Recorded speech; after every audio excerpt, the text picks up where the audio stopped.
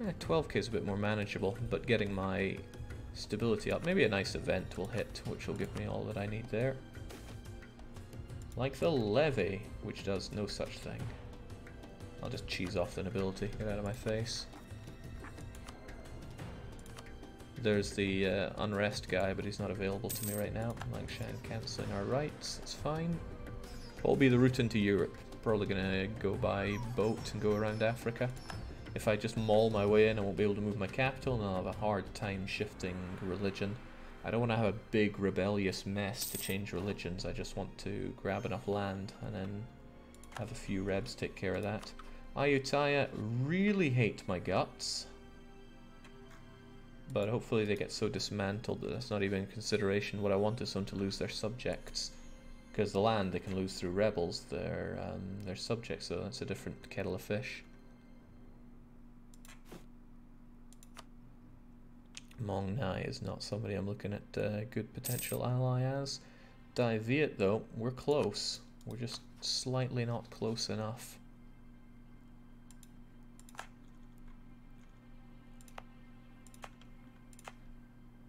Also, why is that unrest growing? That just isn't right.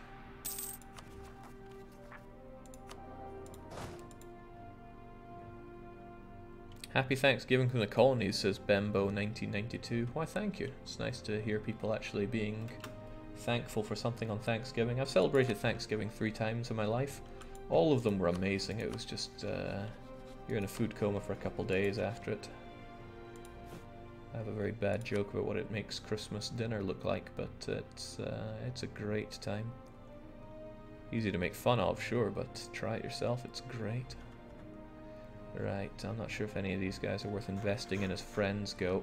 We're going to make do with our 2 crummy little allies here, but we are under the protection of Ava, so if Ayutthaya wanted to gun us down, he'd be dealing with Ava as well. You're still allied with Langshan, but Langshan is lying dead in a ditch for a while. Hopefully a while enough for my truce with you to run out. December 56. Improvements in government priorities, just enough to get me the stability that I need. Comes at a great cost, but that is fine. This is our moment. My inflation looks fine. Let's enjoy this. Boom. And that is just almost barely enough to keep this. Watch it just go away. I know I will. What about going through Egypt and the Red Sea? That's another opportunity. It would put me on the Ottomans' kill book, but could be survival. There we go. Now the Pegu separatists are going away. I'm getting real friendly with Ava from all this tribute sharing, but that's fine by me. Lawyers are at odds. Karma, karma, karma. Well, I desperately need to gain some karma here. Monthly autonomy change minus 0.02 for 10 years is not something worth caring about. Let's just gain some actual karma in the hopes that someday we have mediated middleman karma. Playing on normal here, Dark Young.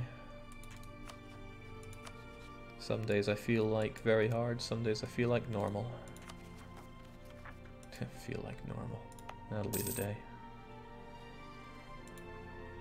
If we want to get an idea of how the Ottomans are doing, we can always keep an eye on their development there. 337. That's not a whole lot more than they start with, so maybe they're starting off slow and they're behind the Mamluks at least. Alright, I got a lazy diplomat and that is just not right. I'm not exactly making claims right now. I don't really want Sukhothai land. Like I said, I want to have a fairly concise area of land here. And I want to keep it to coastline as much as I can as well. If I take this area for myself off of the corpse of Ayutthaya... Oh, they're a tributary of Ming. Hang on, then why didn't Ming help out in this war? Maybe they were too busy with the Oirats. Speaking of which, they're at war with the Oirats, so if the Oirat managed to capture their monarch, then it's good fight, good night to them. Well, I have a couple of provinces that I'm planning on taking anyway. My attempts to keep Bengal sweet are not working so well. My attempts to get a Thai Vietnamese ally also not working so well. They'll demand ducats now, will they?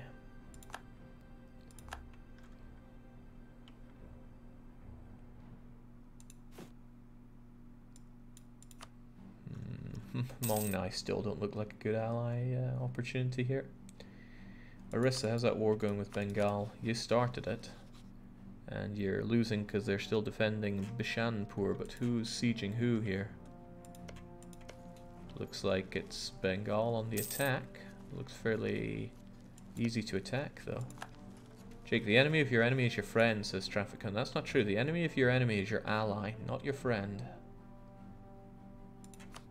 Don't get whipped up into sentimental matters when it comes to your military affairs, or you'll be doomed. Alright, this is just getting more and more expensive with no good reason not to buy it, so we'll take it. How many trial runs have I missed, says Nadishko. 0 so far, and I'm established to the point where I don't think I'm going to eat a restart just yet, but you never know. Ayutthaya are very, very angry with me for reasons I just can't quite fathom. They're at war, but they're not losing the war. Since they occupy Tanggu and Hippishaw and all of that, they're actually in a pretty good state. Wait, what?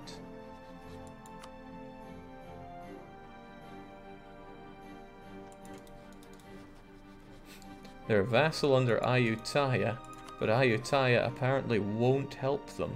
That doesn't make a lot of sense to me. I'm quite certain they will help them. But Ayutthaya still has an army that makes mine kind of wet themselves a bit. If we even look at the ledger here militarily, the army of Ayutthaya, yeah, it's still 18,000. No manpower granted, but... And Ligor is still their subject as well, of course. It's considering the war, the warning call to arm. Yes, it is. It's okay, as long as Ayutthaya... Shen We'll still get involved here, annoyingly. Langshang will probably save Arakan by the time war comes around. I can't have unrest around here. Pantheon. It's an oddly Roman sounding word. But it's goods produced on grain, and it's tax on only 3-ish base tax. Yeah, that's fine. Take what you need as long as you give me that sweet karma. We're on our way. The enemy of my enemy is clearly my enemy. No sharing of capital, says Elkoro 6. I like that approach a whole lot more. I don't like the Langshang helping out in this though. Langshang are not at war, and they could have a lot of land defect to them as well.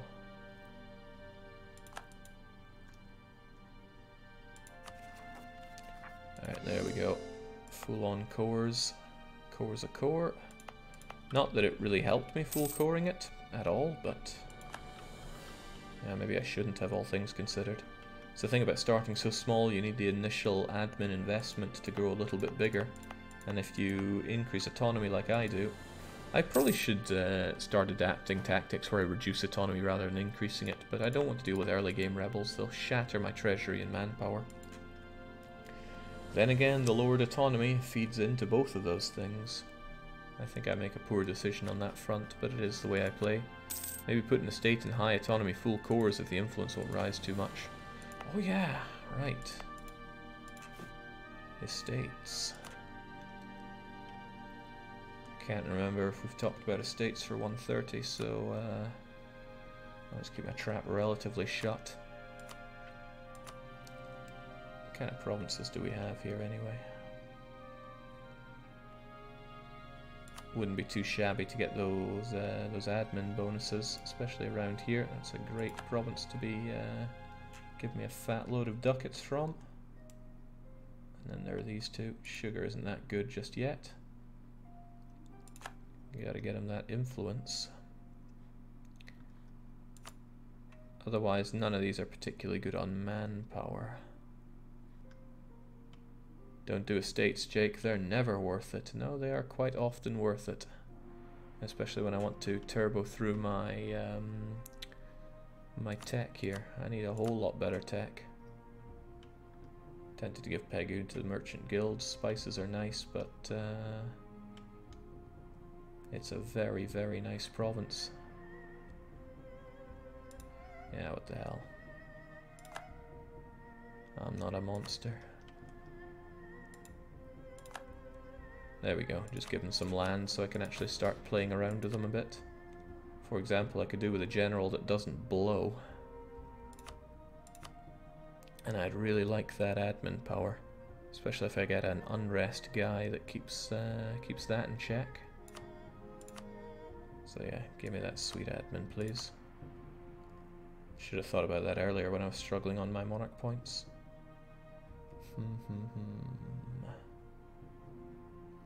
And I do like a bit more ducats. Well, I like a lot more ducats. I might give the merchant guilds a better stake in my everything. Here, I'll give them this. And I'll probably want boats out of them before too long as well.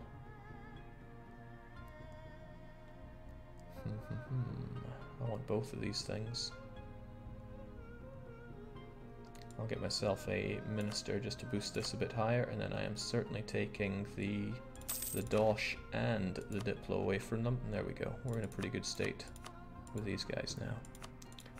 That dosh could go straight back into hiring one of the awesome guys I got, but the cost is still too high, even at 50% off. How's that province income looking now? Well, the whole income situation has improved a lot.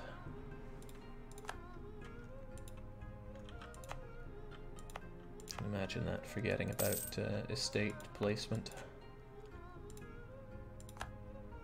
What's your plan to deal with Ming so it doesn't mess you up as you head west? Punch Ming for money if they collapse, otherwise just ignore Ming until my capital is moved.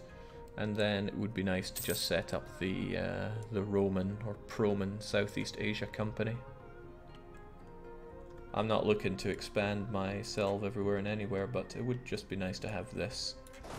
I know this land is amazing, but we just had a campaign where we took over all these, so if I do take over here, I'm going to limit the expansion to here, at most down to here, but that's if I get greedy for the gold and coal and all of that. But I'd rather focus my efforts on China and Southeast Asia, just here, just a modest chunk of it. Would you want to be a Ming tributary? I'm not really sure I would. I also forget, can you offer to be somebody's tributary? Or do they have to ask you? I think they have to ask you, and I'm kind of fine being Ava's tributary right now. PRoman is subject to none, says Titan. There's that approach as well. Okay, we're coming towards the end of the year. I better start paying my troops and prepping up for beating on poor little Tangu. Although they have Shenhui and Hipsa on their side. Why do they hate me so much? Arakan as well, of course, but they have Langshang on their side. And I don't think I have good favors with... Well, I kind of do. What's keeping you, friend? 10 ducats in debt. Oh, Mong Pai. But I'd rather have Lan Na help me out because they have that awesome fort that just gobbles up enemies. Well, just gobbles up enemies in general.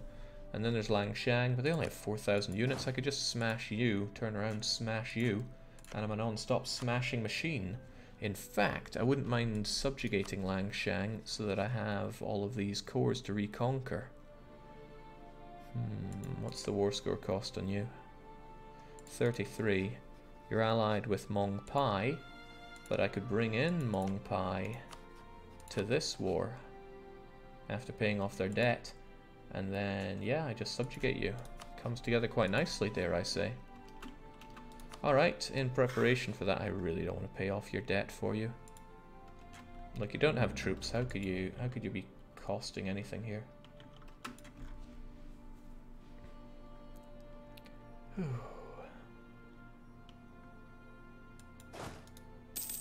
Alright, no need to suppress rebels. The rebels are significantly suppressed.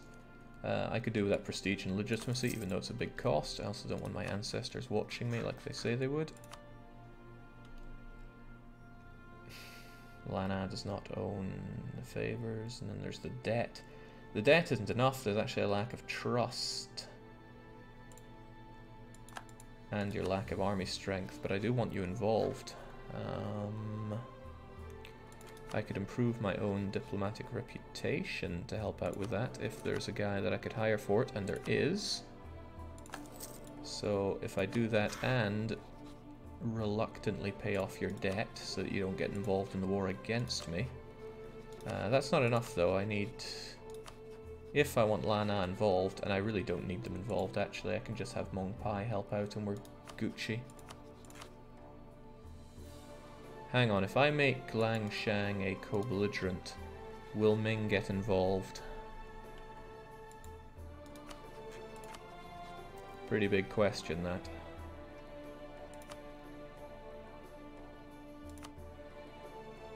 Really big question, that. It's the kind of thing I would go off and check on my own, but I can't be entirely sure. Oh, Jake, let's not make Ming angry right now. Look, Ming are falling apart. See, they got Yi separatists already, and they're in that war with the Oirat, which Oirat are clearly about to do a comeback from, as 10,000 siege up the capital of Kobo. I think Ming are in an alright state here. Oh, Jake, make Ming angry right now. Alright, not doing this as a co-belligerent is going to make me a fair few enemies, but let's just deal with that in due time.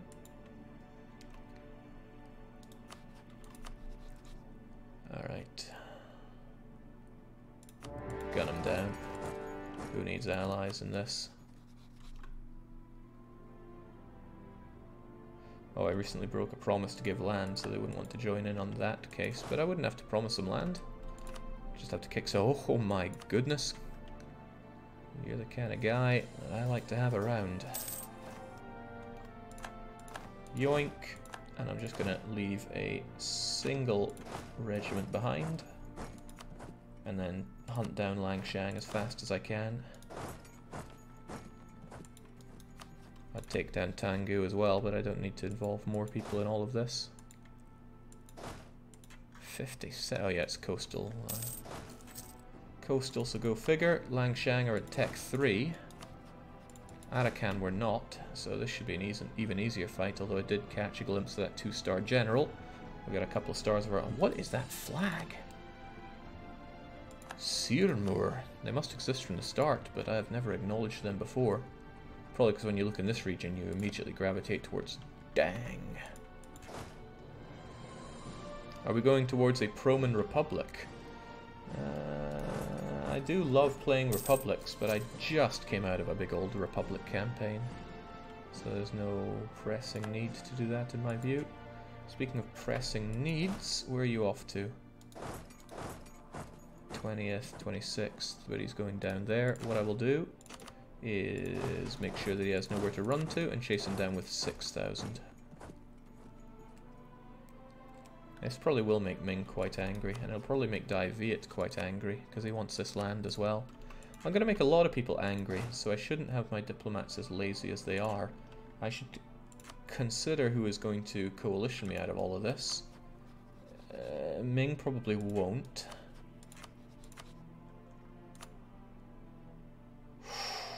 Ooh, that makes a lot of people unhappy, but we can deal with that. Hipshaw and Shenhui maybe not. Lang Shang's not a problem. Tangu won't exist, hopefully, if I ever take them down. Mong Mao and Shenhui I should probably take care of, actually. Mong Mao, didn't they pull the trigger on the previous coalition war? I shouldn't risk angering them, because they clearly have ambitions on the political playing field. I'm going to fight you in the hills, but that's okay. You're going to run to more hills, but that's also okay, because I was born to... Okay, sure. Hey, Jake and Chad, I was wondering if the results of the channel survey are in and when the rundown of the results would be. The results are certainly in, but I want to do a proper analysis of them and video accompanying that. And that is to be determined, because, good lord, it was a lot to read through, and I'm still reading through it. Thought I could get it done in a few evenings, but even spending a couple hours each night reading through it, it's tough. It was far more wordy than the last one we did. Lana separatists. Well, that's fine. Lana's my vassal, so it's kind of good if they take that land. Let's get ourselves back over there. Yutai are bankrupt. That might be bad news for me if Lang Shan get all this land defected to them, because that raises Liberty Desire something fierce. Jake complains about having too many fans. No, I'm not complaining. It's great to read through it. I'm just saying it takes a whole lot of time. Let's get our king involved so we can move along here a bit faster. What is with the wipes? You have a zero sock general, for God's sake. I have Tech 4, they do not. Arakan had Tech 4, but I also had them flanked. I only use one bit of cavalry, but you can still flank fine if you do your homework. There's a bit of inefficiency with the way the game deploys battle lines. That says it matches all of the opponent's lines with your infantry, and then immediately does cavalry, when it can be more efficient for it to do to flank with infantry than with cavalry.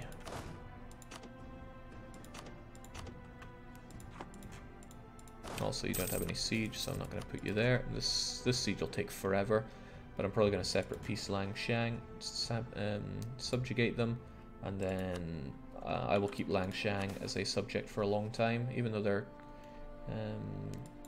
tech kind of blows. It would be nice to actually just annex them, but I can't take this land, it's too far away. I would quite like to gain some karma, but 10 prestige was a lot to lose for that. Ayutthaya cancelled our access. Looks like they broke marriage as well, but it's not like he has stability to worry about. He does, however, have a lot of rebels to worry about. And he lost one of his subjects. Yeah, he did. He lost Ligur, but he kept Sukhothai. Sukhothai, man, what a hard start. Any chances of jumping on Ayutthaya while they're bankrupt? I certainly have the chances, but Ming are probably not too happy with that. They did still warn me, though. So... allied with Siak. Oh yeah, well. I don't need to do that big a land grab, and also my aggressive expansion is something to be vaguely aware of. Who else do I not want to cheese off so hard? My allies, for one. Mongpai is looking a little dipsy there. What religion are we? We are, of course, Theravada. Not Vajrayana. Not Mahayana. There are other Mahayanas out there, aren't there? I knew it. Technically correct, as always. So, Tengu, how are you looking with those alliances of yours with Shenwi and Hipsaw? How much do you really want to be friends with them? I think Majapahit is 2. No, Majapahit is extremely Hindu. That's all just potato, isn't it?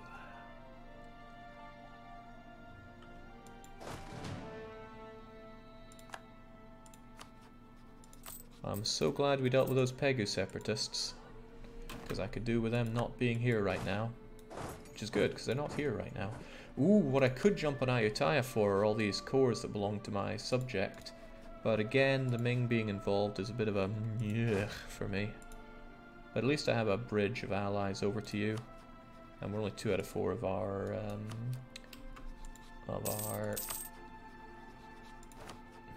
hold that thought. Good enough. Only 2 out of 4 on our alliances and diplomatic thingamajiggers. So we take this, we're going to make a lot of people very unhappy. Tangu, Hipshaw, Shenwi, Mongmao, and not Arakan at least. Mongmao, Shenwi, Hipshaw. I might just leave them occupied like that for a bit, even though they're going to burn for it. They certainly want peace, the poor buggers. That's what happens when you don't make somebody a co-belligerent. Now I could always pull the trigger on Tangu to get this ball rolling instead. Shenwi and Shipaw. They got 7k right there. They both have Tech 4. I, however, have tech 5. Not that it's that great, but it is my tech to have. Let's get ourselves a far more offensive foot soldier. Probably just yells slurs at the enemies as they fight. It's a shame. I don't want to sit in this guy forever because he's going to burn as my subject for that. But maybe it's alright that he burns. Keep him weak. I'm just having him there so that he can administer these lands in my stead. And it's a lot of lands, even if it's not particularly good lands.